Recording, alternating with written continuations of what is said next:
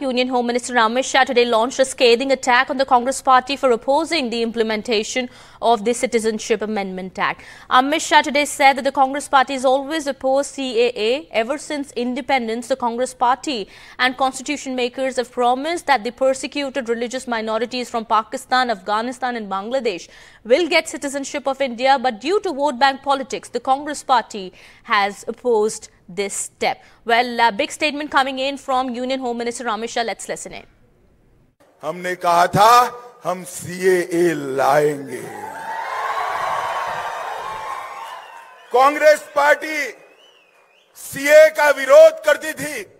आजादी के वक्त से कांग्रेस पार्टी और हमारे संविधान निर्माताओं का वादा था कि बांग्लादेश, अफगानिस्तान और पाकिस्तान से जो शरणार्थी आएंगे, जो वहां की प्रताड़ना झेल कर आएंगे, उसको हम नागरिकता देंगे।